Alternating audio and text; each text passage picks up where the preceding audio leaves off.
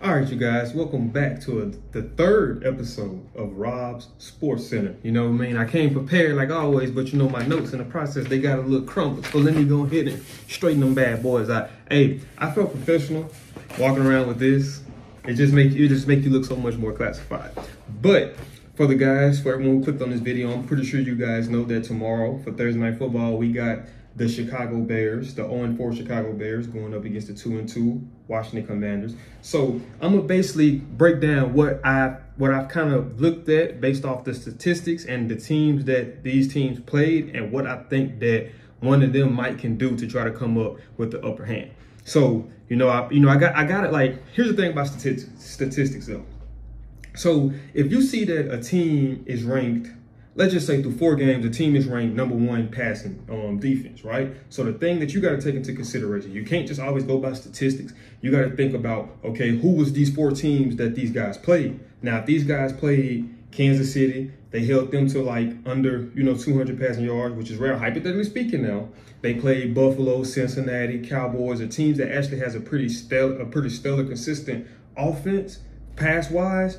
Then if they held those guys down, then they legit. But if you hold down the New York Jets, Zach Wilson, that's not very difficult. Not saying that that's this situation, but I'm just kind of letting y'all know the approach as far as with statistics. So you can't always go by statistics.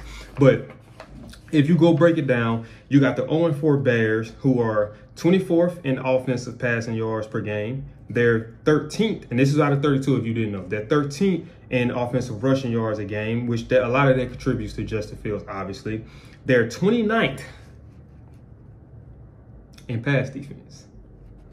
They're 18th rush defense and defensive take. The defense take, this is like, when you look at a team like the 0-4 Chicago Bears, you actually think it's like you understand why they are in the position that they are to a certain degree, right? These guys are 28 in the NFL in takeaways. Now, the thing that I'm noticing between them, because the Commanders are 26th in the league in takeaways, I'm noticing that they give the ball away, but they don't necessarily take the ball away.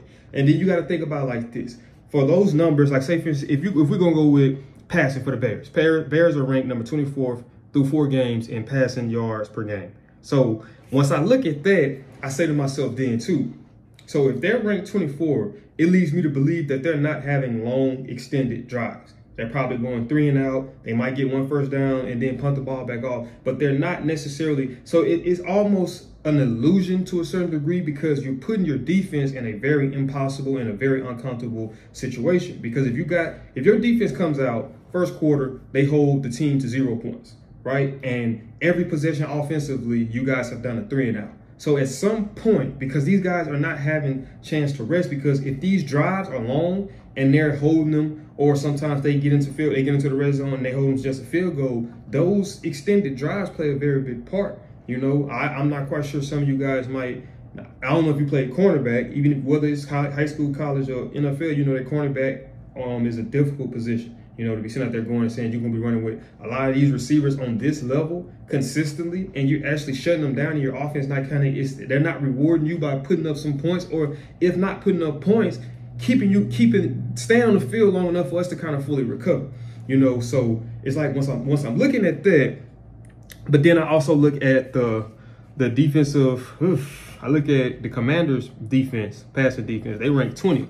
So it's like, it's a hit or miss, you know what I mean? So this could be the game that they come out there and actually have a breakout game, talking about Chicago Bears wise, But it's like, if you based off what I'm looking at from the notes that I took, and just from kind of seeing like little clips of the Commanders and the Bears, man, I'm leaning more so towards the Commanders. Now, I can't really necessarily give you a score prediction in a sense. I ain't got that good yet, I'm still a little rookie to a certain degree, I'm trying to get my feet wet, and eventually I'll be able to give y'all some predictions. And plus, I would have to kind of watch them just a little bit more, to where I kind of won't just be going based off statistics. In this situation, I'm going based off a lot of statistics. Now, based off what I've seen from highlights, or based off what I've heard from other football fans that's fans of Chicago or the Commanders, whatever, but I'm basically going more so off of statistics. But then it's like, for me, it's like this, right? So even when you look at the Bears, so I'm gonna give you a rundown on their 4 games. So week 1, they lose to Green Bay, 38-20, right?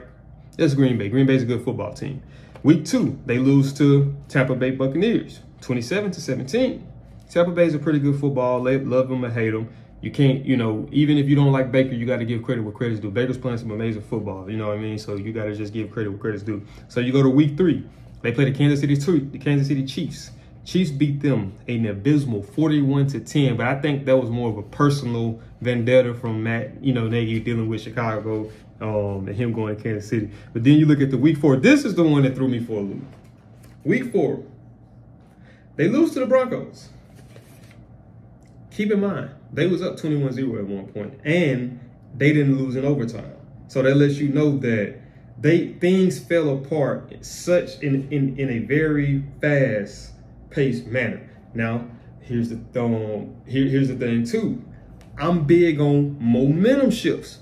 If you know sport, a lot of people will tell you those momentum shifts. It's like, so it's like, say for instance, if when your defense comes out and they get a pick or they get a hard hit, you know, it's just something that, or if it's on offense, you got a player, your receiver make a one-hand catch, or your quarterback hurdles somebody to run him over. If you got a Josh Allen, a Justin Herbert type quarterback, that just it just shakes. It's like it just shakes the whole spirit of the team and everybody on every aspect, from offense, defense, special teams, receivers, running backs, fullbacks. If you got any on your team, tight ends, quarterback, everybody kind of start to play with that added spirit. So that could have been a downfall to the Chicago Bears. They had them in a hole, but it was one play that happened that just miraculously turned around, and it just shifted momentum to where, and the thing about the NFL, man, it's like, if you ever lose the momentum, it can be difficult to get it back, man. It really can. It can be difficult to get it back, you know?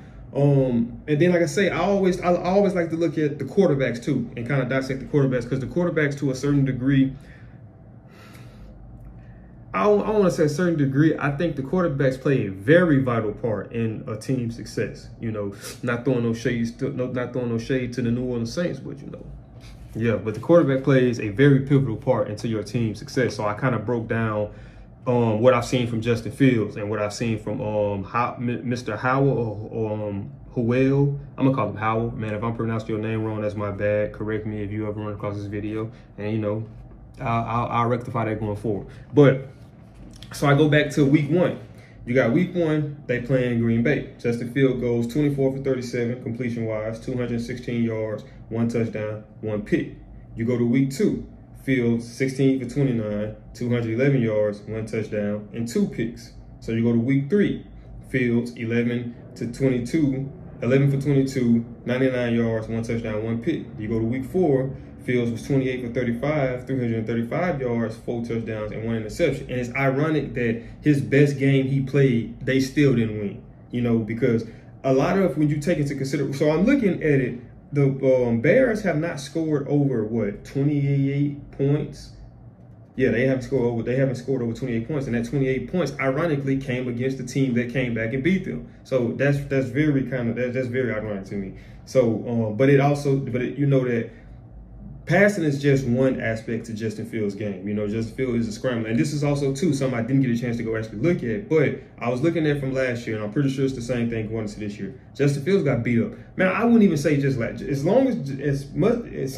Justin Fields has come into the league, he has been getting beat up every season. So to a certain degree, we got to kind of empathize for him, because I always say that's a curse and it's a blessing being a top-round pick, because the curse is, you might end up going to a sorry team, because the sorry teams obviously are going to have the higher picks. And if a team is very, very sorry, everybody's main thing is the quarterback. So good quarterbacks ain't going to last on the board long. That's why you got some teams that's good, and if they feel like their quarterback is the future, they'll draft up to get, you know, in order to be able to go take a quarterback, you know, if they have the opportunity to. So, but it's good because you get a pretty nice extra pay, you know, incentive. I think is it what the top 10 picks or top 15, correct me if I'm wrong. But so that, I mean, money wise, yeah, but career wise, possibly not the best decision. You look at Joe Burrow, his rookie year, he get hurt. Then he come back the second year, go to the Super Bowl, but he was still taking a lot of damage throughout those years too. And even look at him now, you know. So it's just you have to be able to block for your quarterbacks, man. And it's my thing is this: if they're not really blocking well in the pass, then it leads me to believe that they're not necessarily blocking well in the run game. So we got to kind of give Justin Fields a fair shake. You know, I'm not quite sure who his receivers or Claypool. Oh yeah, that's another thing too. You got a couple injuries. I see Claypool, he's out officially for tomorrow. Jackson, who is a safety, he's out. Jenkins, which is a tackle, he's questionable, game time decision. And you got Mr. Johnson, who's a cornerback, he's out. And I'm going to switch on over to the Commanders while I'm on it. The wide receiver, Dotson, he's a game time decision. A cornerback, Holmes, he's a game time decision. A cornerback, Mr. Martin, he's a game time decision. A running back, C. Jr., he's questionable, which is probably going to end up being a game time decision. And then you got a Samuel, who's a receiver, and a Saint Just, who's a cornerback. So they're all game time decisions because they didn't really have about were they out, in, or what. It just kind of had a blank space, so I'm assuming that would be a game time decision. So we're going to go back to Justin Fields' situation. You're losing what you would consider probably is your top receiver, which is Claypool, not playing. So it's like, in my opinion, I don't think that he has the pieces around him to really maximize his potential. You know, so he's getting a lot of slander. He's getting a lot of blame. A lot of people saying this and that about him. But I was like, we got to give this man a fair shake. I know we look at it a lot of times that these guys are professional football players, so they're supposed to be able to overcome any type of adversity, which is to a certain degree. But you got to kind of give these guys a fair shot too, man. If they don't have the best options around them as far as players to play it, to play side, it's only so much that he can do. You know, it's only so much Justin Fields can do. Justin Fields can't go out there and play defense. Justin Fields can't go out there and kick field goals. Justin Fields can't go out there and return kicks, punts.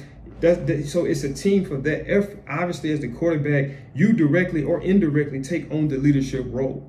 You know, that just comes with the territory. But we got to be a lot more fair with it. But kind of make things a little bit shorter. But I think that the Commanders, in my honest opinion, is going to probably come out on top. I mean, based off what I'm looking at, and then based off the momentum. And keep in mind, the Commanders just took the Eagles to an overtime. Eagles ended up beating them, but they just took the Eagles into overtime. The Commanders, in my opinion, is a pretty solid team. I like the quarterback they got. I've seen a couple clips from him, and he's pretty good. Which was I don't know. It's their week 3 loss came to Buffalo Bills, which was a 37-3 loss, and he came out there and threw an abysmal 4 interceptions. But then we go back to what I was saying. Was his offensive line blocking for him? He's a younger player. It could have been bad decision making. So all these things kind of play a part into when you're making a decision. But in my opinion, I just like the Commanders are a better, well-rounded team. In my opinion, if you look at their schedule, only teams they lost to was the Bills and the Eagles.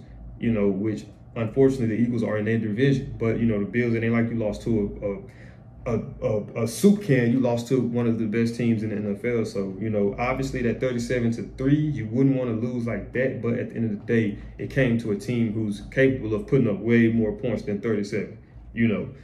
But my prediction is, I'm assuming that I believe that the Commanders are going to come out on top.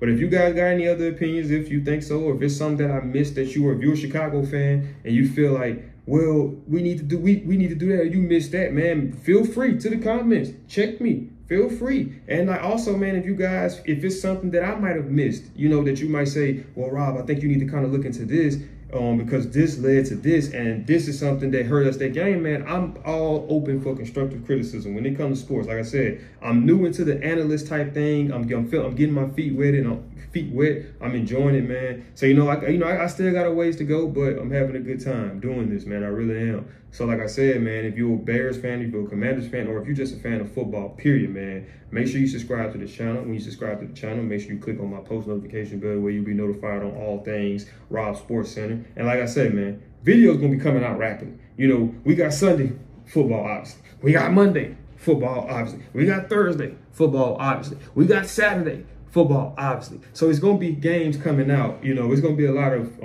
breakdowns and stuff I'm going to be doing. But I'm not going to be doing breakdowns. I'm going to be doing debates on who's the greatest this, who's the greatest that, who's the great. So, man, I got a lot of content coming, man. I got a lot of content, man. So make sure you guys stay tuned. And I'll see y'all in the next episode of Rob Sports Center.